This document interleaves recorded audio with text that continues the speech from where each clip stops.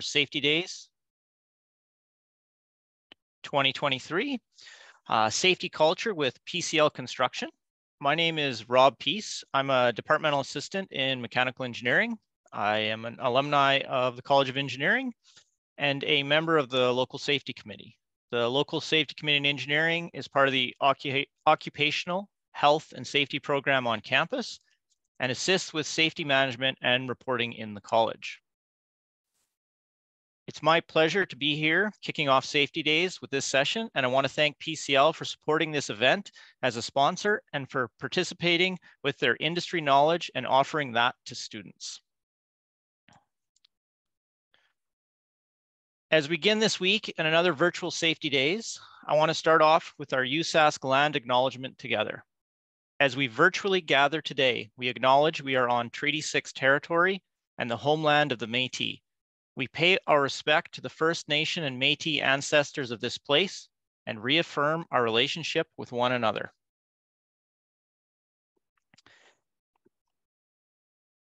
And now, before I introduce Tricia Gibney, a brief introduction by Dean Cresta. So she's recorded a short video.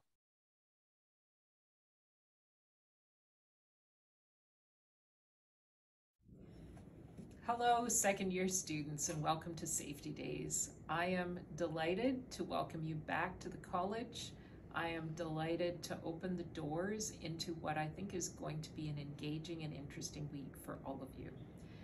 We've organized Safety Days this year around the medicine wheel, which we always do, because when we have our own medicine wheel in balance, we are looking after our spiritual, emotional, intellectual, and physical needs. When those things are in balance, we're better able to function, to stay present in the moment, and to keep ourselves and the people around us safe. What you'll find when you go out into the workplace is that this is the top priority for all of your employers. When we operate safely, we operate better, we deliver better outcomes, and we work better with our employees and our financial constraints. You're going to hear a variety of speakers over the next few days. You're going to engage with each other. You're going to have a few little quizzes along the way to make sure you've been paying attention.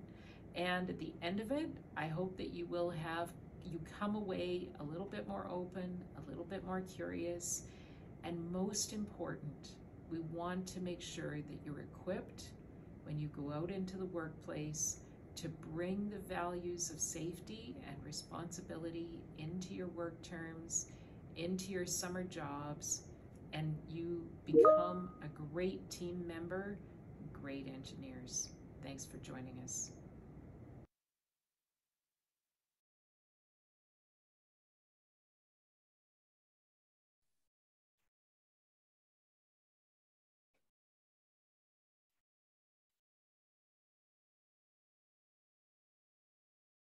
All right, so it is now my great pleasure to introduce Tricia Gibney with PCL Construction.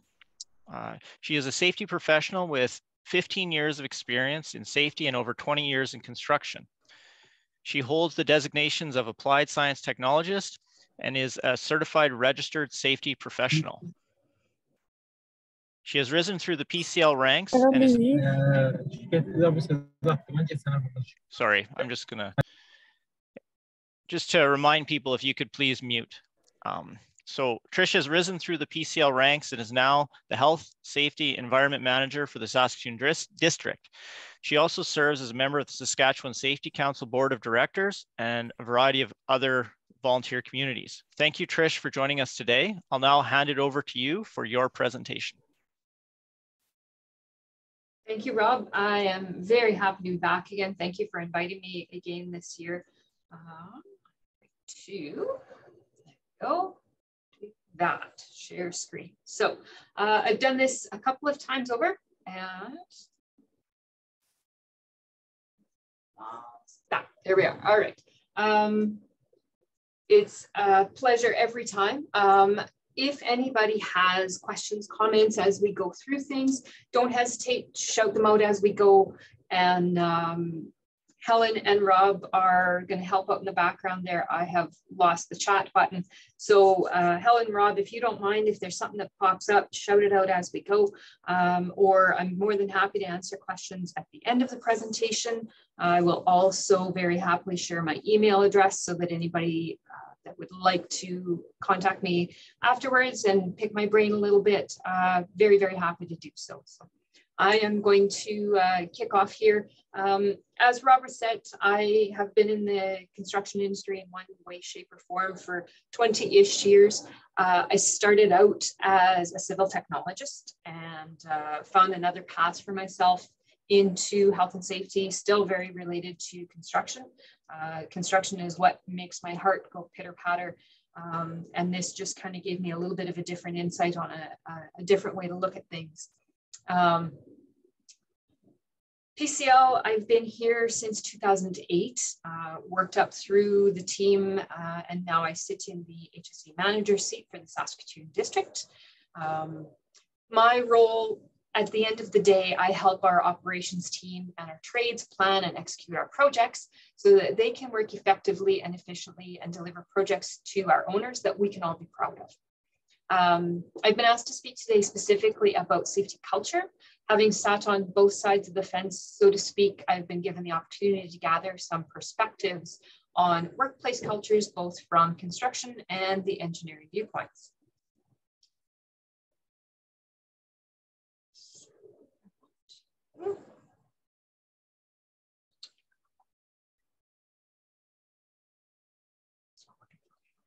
Trying to shut my camera off and it's just not working for me. There we go. All right, now off we go. So we often hear organizational culture or workplace culture referred to as the way that we do things here. It can be very tangible items like a safety share at the beginning of a meeting, or the CEO of a company making job site visits, wearing all the correct pieces of safety gear. It is definitely the intangible things like acknowledging leading indicators such as training opportunities and safety inspections. Details like mutual respect, consideration of others, motivation, and team spirit are also all pieces that build workplace culture. The maturity of a culture in a workplace mirrors other phases of being. It starts out as a dependent culture, it becomes interdependent, independent, and then finally an independent. Workplaces with a strong and healthy culture understand and encourage a team environment where it is understood that no person can do it all. I am speaking today to the designers and the dreamers and the visionaries of our very near future. So how do you, as new people in a workplace and fresh new minds in our industry, influence and affect the culture in a workplace, especially a safety culture? Safety culture and overall workplace culture is all about the leaders, both formal and informal.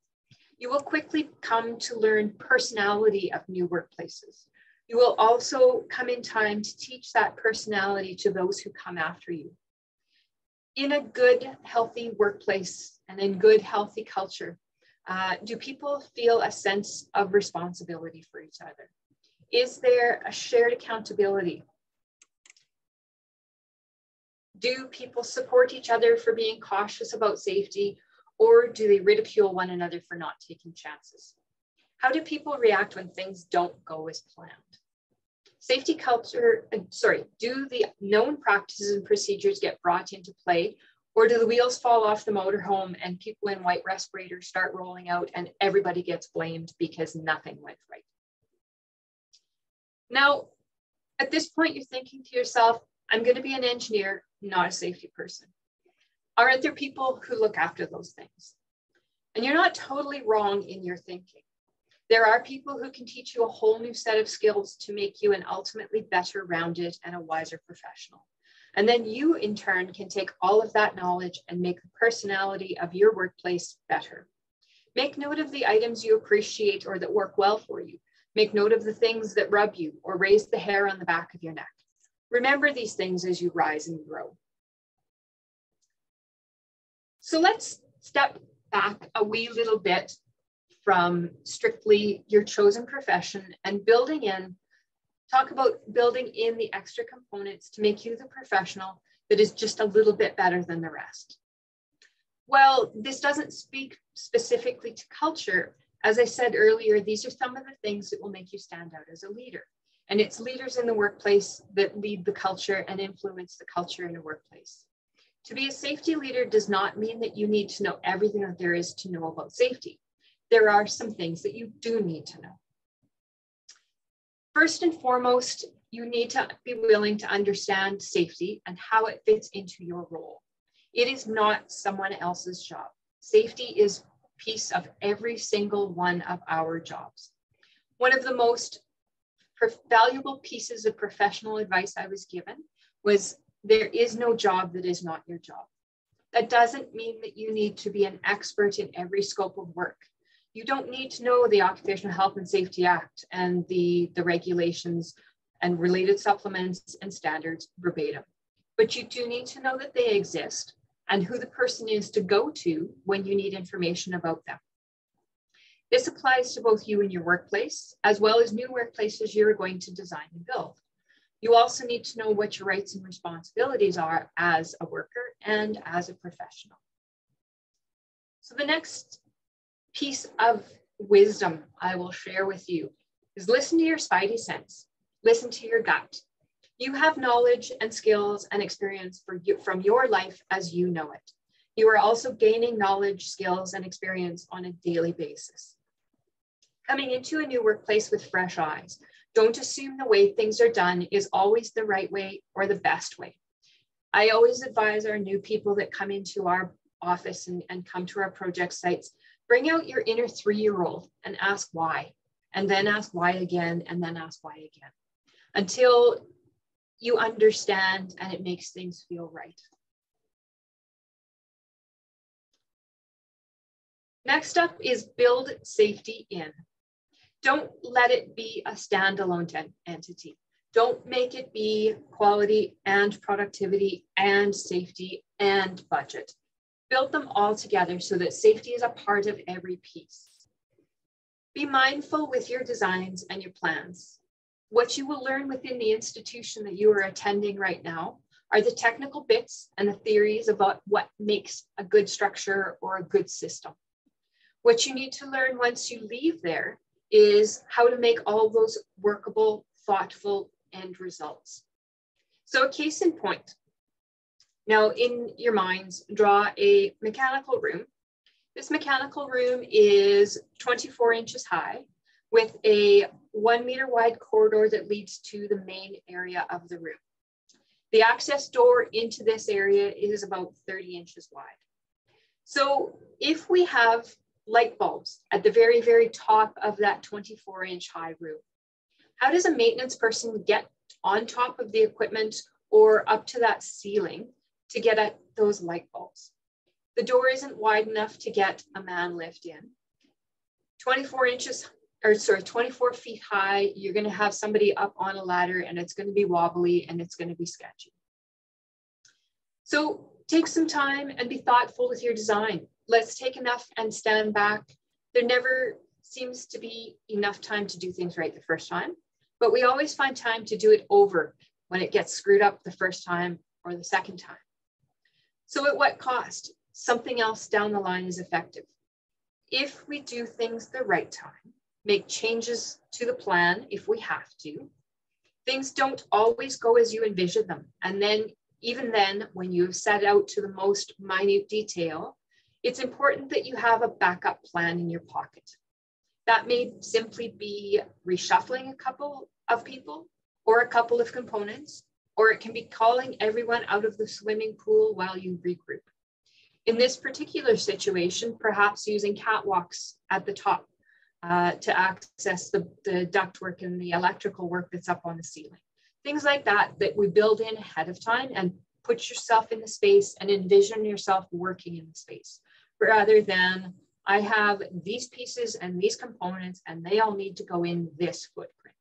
Make it workable.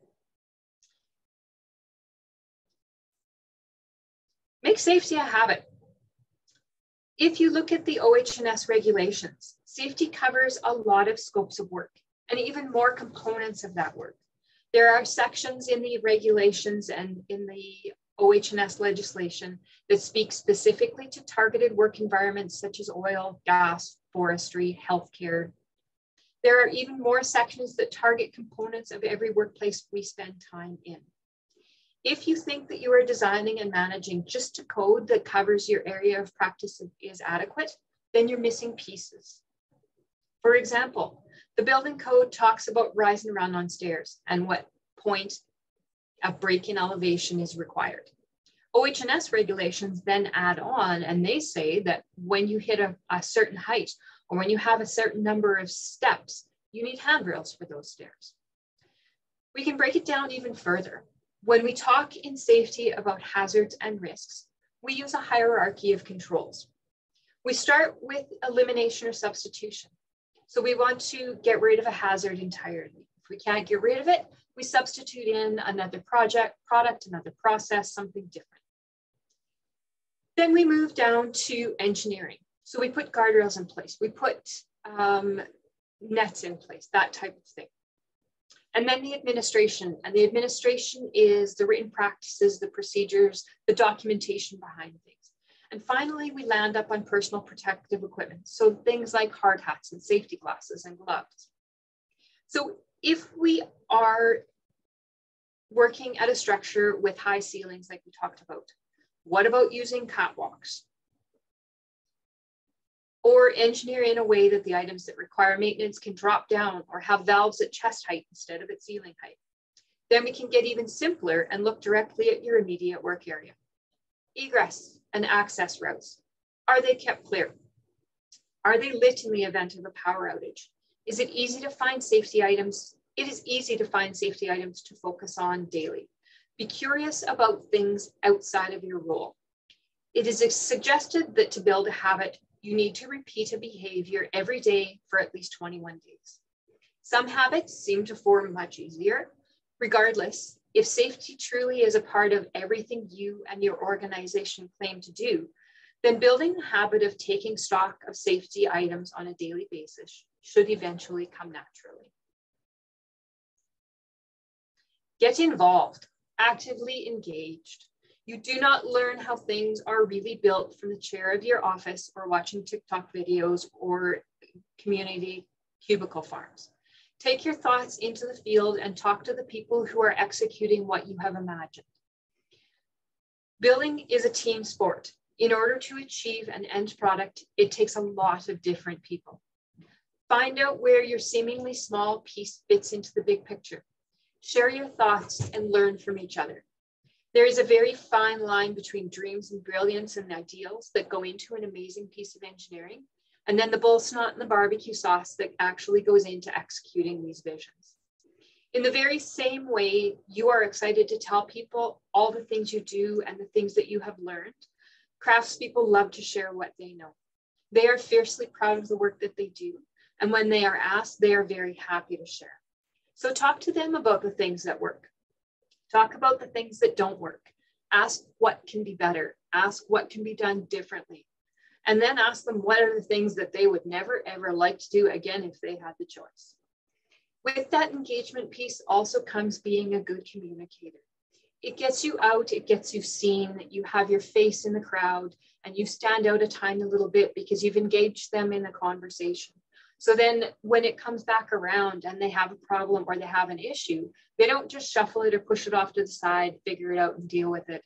They've had a conversation with you. They know they can talk to you. So they will come to you and they will ask questions of you and they will pick your brain on what was your intent behind this and how were you thinking when you did this? And can we do it differently or can we do it better?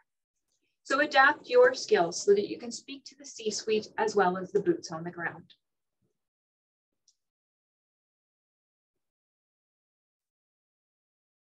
Leaders are accessible, open, and honest. Never think for a moment that you know it all. If there is ever a single day that goes by that you have not learned something new, you've wasted a day. Ask questions, ask why, and then ask why again. If someone asks you a question, give them an honest answer. If that answer happens to be, I don't know, that's an honest answer. If a plain "I don't know" makes you uncomfortable, then rephrase it with "I'm not sure, but I will find out." And then go and find out and come back and follow up again. Leaders always act with integrity. Do it right every time. When I reflect on this myself, I ask myself the question, is this something that would make my grandmothers proud of me? Don't ever assume that you have it better or worse than the person next to you. You must also sometimes accept that no matter how above average you may be, you might not always be exceptional. Don't take corners to attempt to hide this. Use it as another opportunity to learn and make yourself a better rounded professional. Despite what the person standing next to you may look like, or how they may speak, or what their life story is, they have each got their own pieces of knowledge and wisdom and their place in this world. Every one of us brings different thoughts and perspectives to the table. We do not all need to be equals. That in truth would make the world quite dull. But there is nothing wrong with equitable opportunities for everyone.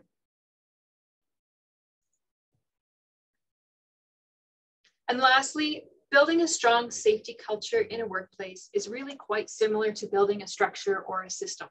It is made up of bits and pieces all assembled together in the right configuration. The pieces of responsibility, ownership, curiosity, communication, focus, change management, engagement, accessibility, and integrity not only build an overall strong culture, the balance between safety and production and quality will also strengthen.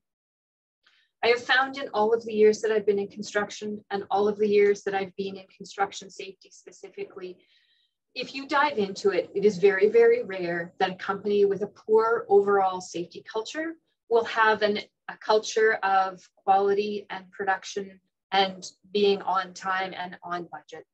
One component always affects the other in one way or another. It's like the three-legged milk stool. If one of those legs is not strong, then the stool is going to tip. Strong leaders, both formal and informal, combined with engaged employees, will build and maintain pillars necessary to sustain a healthy culture. Does anybody have questions?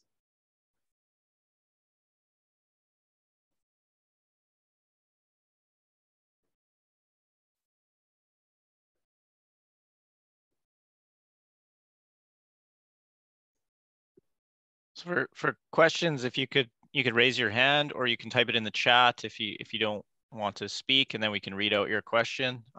If you're uncomfortable sending it to everyone, you can do a private message to me, or Trish, or any of the other hosts. So I left lots and lots of time at the end for questions. So if anybody's got anything that they want to bounce around.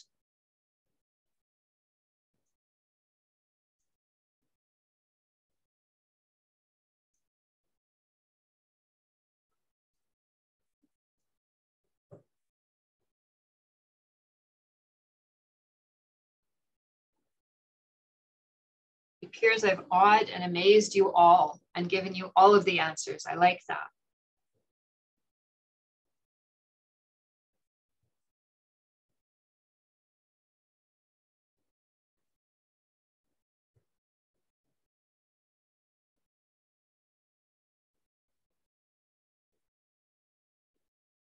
Aha. What if you are asked to do something unsafe? Thank you for stepping up. So we as employees in Saskatchewan, and every worker in Saskatchewan, has 3 rights. We have the right to know, we have the right to participate, and we have the right to refuse. So if we feel that we have been assigned a task that is either ultimately going to result in harm to ourselves, harm to someone else, damage to equipment, damage to property, we have the right to refuse that task. There is a respectful way of going about it. And as I said earlier, ask lots of questions. So if you've been asked to do something and you're just not comfortable with it, you don't understand it, you don't feel either you've got the right training for it or the right pieces or the right tools, Go to your supervisor and say, I don't understand this. Can you please explain this to me? I'm not comfortable with this. And I know it sounds very, very simple, but that's exactly where it needs to start. It starts with a conversation and it starts with the questions.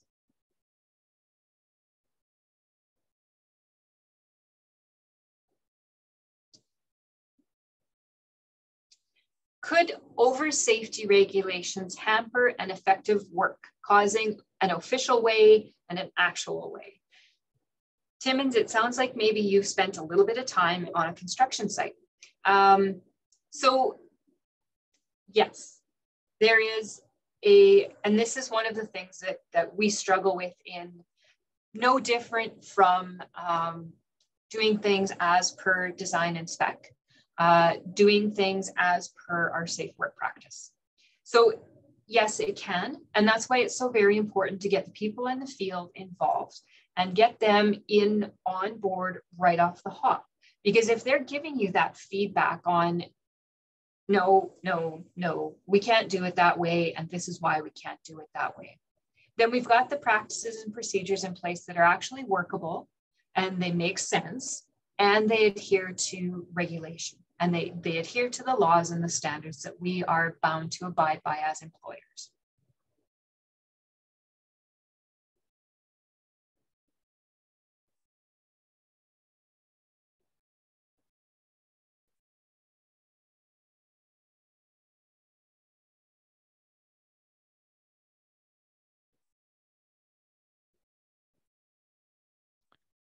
So I have a similar question to that. Is there any way that safety regulations or safety rules can actually improve a product or improve productivity or things like that? Like I know everyone is usually worried about it slowing down progress, but at least in research, I found that it makes the research more repeatable because there are less mistakes. I'm wondering in industry if there's something similar that could happen. You kind of answered your own question there, Robert. Well done. In making it repeatable. So we put our safe work practices and procedures in place to make things repeatable so that we do it the same way every time. And if we find a way of doing things better, we modify the practice. The other way that I see that safety can actually make things improve your productivity, improve your quality, is we put a hard, heavy focus on planning things ahead of time. And if we've planned it well ahead of time and everything is thought through, we've had an opportunity to take a really good, close look at things. Plus, we have our work plans in place, we have our practices ready to go, and we've got everything lined up so that we know when our crews hit the field, they're going to need this, this, this, and this. They need these resources, they need this many people, they need these tools, they need these pieces of equipment, and they need certain pieces to be in place and done before they get there as well. So it helps the safety piece, again, not standing on its own, but standing with a number of other elements. It helps in the planning and it helps in the execution to make things go smoother so that it actually does get done well and right the first time around. We don't have to come back around 2 or 3 times or get partway through and come to a dead stop because we're missing pieces, we're missing parts, we're missing people.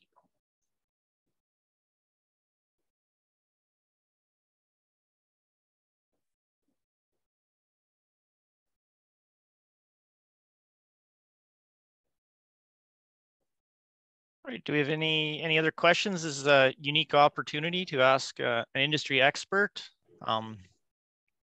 So any questions anybody has, you could type them or let us know.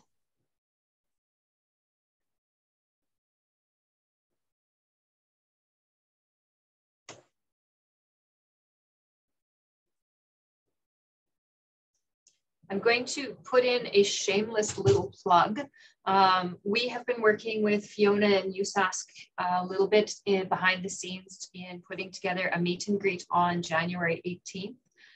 So if any of you folks are interested in attending that one, please send a shout to Fiona or give me a shout and I will pass it around to our HR people that are stick handling that.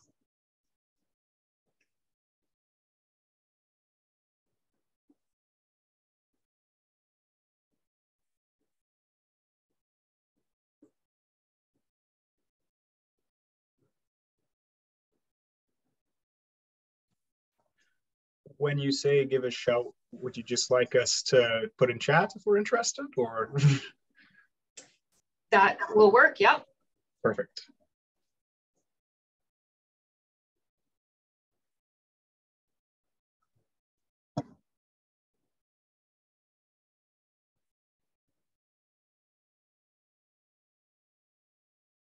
Okay, well, if there aren't any further questions, I'd like to thank Tricia for that great presentation. And for all the students, I'd like to remind you that there is a mandatory quiz, and the session recording will be emailed to you shortly.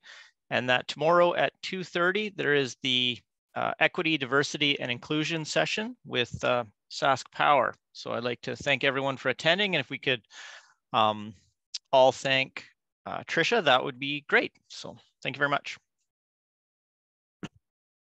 Hi everyone, it's Fiona here. Sorry, Rob, I'm just interrupting you there. Tricia, thanks so much again for that great presentation. I am part of the co-op coordinator here alongside Tracy and Kristen, and we really appreciate that you told everyone about this great couple of events that PCL are actually hosting on the 18th. Just for all our students and grad students out there, there is two going to be offered by PCL. The first one is actually a site tour of the Murray Library, which is going to be held from 2:30 till 3:30. And then in the evening, also PCL are putting on an event at Louis from 5 till 7. And you can sign up for both events through CareerLink. And again, if you need any more information, please just give the engineering.coop@usask.ca email a shout, and we'll be happy to answer any questions. Thank you. Thank you very much, folks. Have a great afternoon. Thank you, everyone.